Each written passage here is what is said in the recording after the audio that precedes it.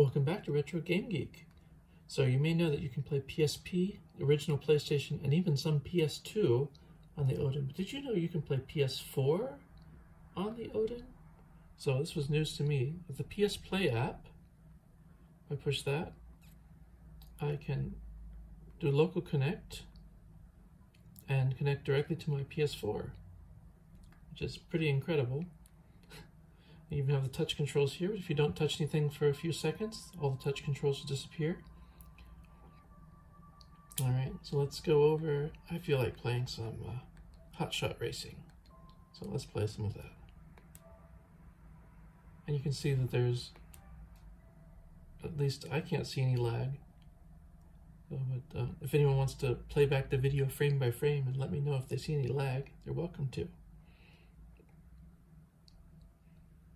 You see the sound is coming over here too. I turned the sound off on the TV, so all the sound is coming from the handheld now.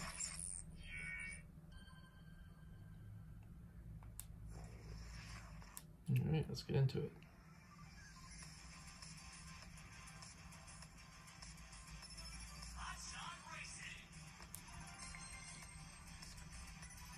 Do a single race.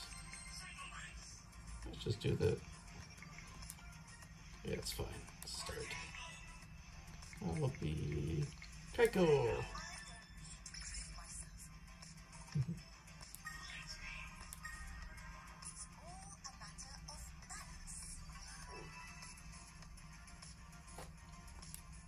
Okay, loading. This is so impressive, and this is coming over in 720p, and this could be 1080p if I had a PS4 Pro. Let's race.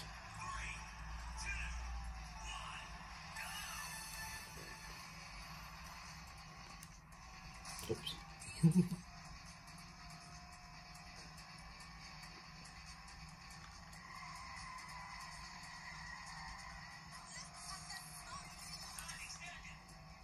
I highly recommend this game, by the way. It's a whole lot of fun.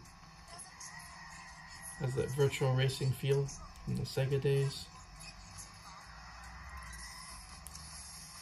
And Nitro. Alright, I think you see that it works. I wouldn't recommend this for complex games. Like, I tried this with Rocket League, but the controls are just a bit rough on a handheld. So I just couldn't get into it. There we go. So I think that's enough. Now so I can pause it here, just like always, the start. So this maps to the share button on a PS4 controller, the share button here, and the start maps to the options button over there. So the question is, how do you get to the PS button? Well, you can just tap the screen. This little drawer pops up here, and you can push the PS button, and I'm back to my PS4 menu. I could even like go shopping here. One thing to note is that PlayStation Now, you can play anything that's downloaded to your console, but you can't stream straight from PlayStation Now. And I hope eventually Sony finally adds the ability to stream directly to mobile like they do with, like Xbox does with xCloud. So now I'll show you how to set this up. So I recommend the PSPlay app on the Google Play Store. This costs right now for me, it costs €6. And so you just install this, and then I'll show you how to set it up on the TV. So you go into settings on your PS4. You go down to remote play connection settings. I'm going to make sure enable remote play is checked. You don't want to connect directly with the PS Vita or PS TV, so leave that unchecked unless you want to, if you have that too. Add device. You go to here and then you'll get a code, and you use this code to connect your PS4 to your Odin locally. So I'm not going to show you that on the Odin. It's pretty self-explanatory how that works. One thing I want to show you real quick though is if you go to the power save settings, then you go into set features available in rest mode, and what you mainly want to look for is enable turning on PS4 from network. This will allow you, while it is in rest mode, to connect with your Odin. So you could be in a different part of your house, just turn on your Odin, hit PSPlay, and it'll turn on automatically for you here. So now we're going to wake up the PS4 from sleep. I'll open the PSPlay app. First of all, I'll show you some quick options I do. I did not set up the vibration because I find the vibrations really annoying going from the PS4 to the handheld. But under streaming options, the key thing here is the resolution. By default, it's set to 540p, but you definitely want that to be 720p or it's going to be really blurry. And if you have a PS4 Pro, you can also set it to 1080p. Problem with the PS5 I've heard is that the triggers don't go down all the way. So if you put your Odin triggers down 100%, it only shows about 50% on a PS5. So I hope this gets fixed in some kind of update from someone. So let's go into the connection now. So we go local connect. You can also have remote connect if you want to connect over a network, but you need to open some ports on your router so you can connect remotely. Waking it up. Takes a little while to do this. I'm not fast forwarding through this, so you can see exactly how long it takes. I just think it's fantastic that I can actually connect to my PS4 from my Odin. It's incredible.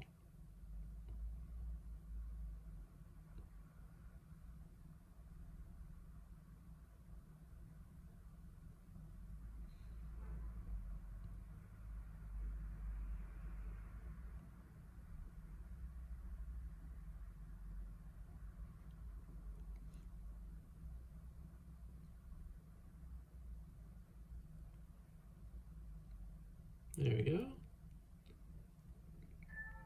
And we're in. So, you can just go to all your games just like before. Don't know why this isn't showing up here. Maybe my PS4 is still sleeping. Wake up, PS4. Time to play a game. There we go.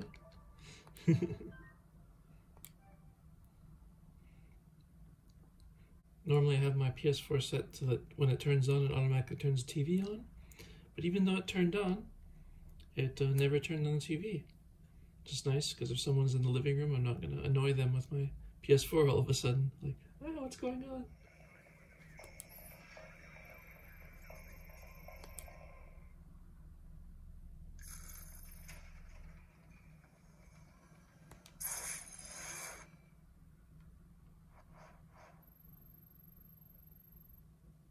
More loading time, yay!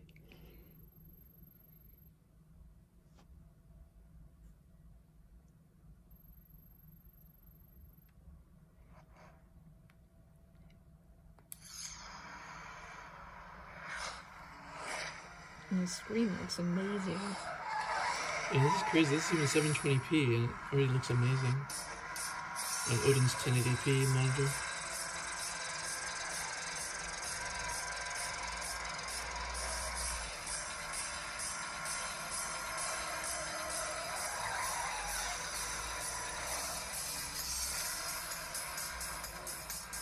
Alright, so anyway, you see it works? I can crash.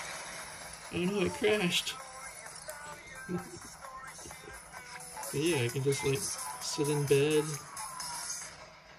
dodge the cops in bed. It's a lot of fun. Playing my PS4 on my Odin. Something I never imagined when I backed it over 5 months ago.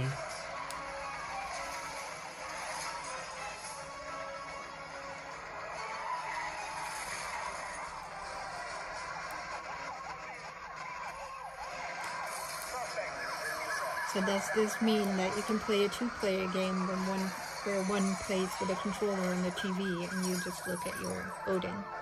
I don't know, I haven't tried that. It'd also be worth a try. Yes.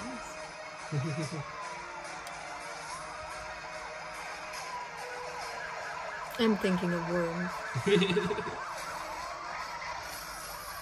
Let's see, if I want to go into the PlayStation menu again, I just hit here, hit the PlayStation button, and I'm back here.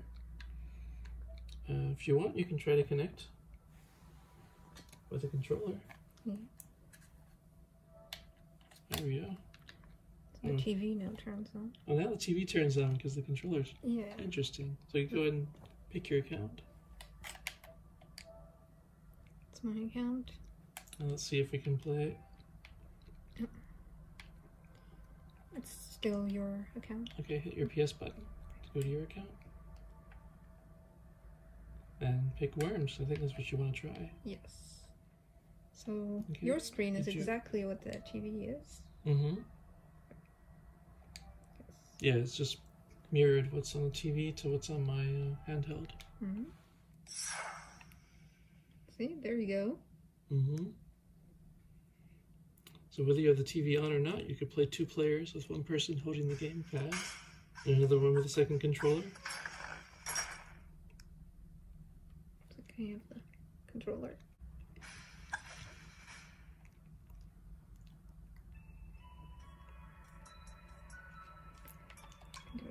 Mm-hmm. That's me? Yep. Yeah. I'm in.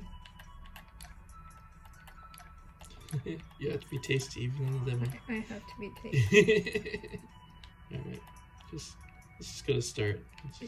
Just want to show the game running. Yes. But I will not play without tasty. Okay. Team tasty all the way.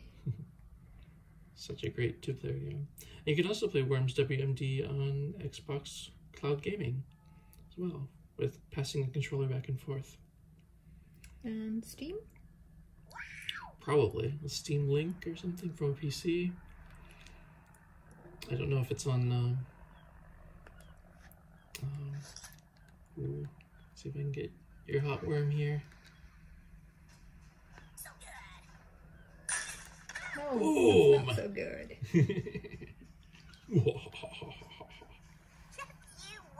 45 damage. Yeah, see what damage I can do. Good luck. I'm on it too. Oh, sweet. That's helpful. Oh no, not a sheep. No! I'm pretty sure I can. You can get me with a sheep, I think. Yeah. Okay. Yeah. Nice. No. There you go. 65 points. So, I'll show you can even play multiplayer, local multiplayer on a remote play. So thanks for watching. Subscribe while I try to take out Spicy down here. Also press that thumbs up. Yes. While I send the sheep off to Spicy. Oh, poor Spicy. Oh, Spicy is all at sea. Alright, I'll see you next time in the next video.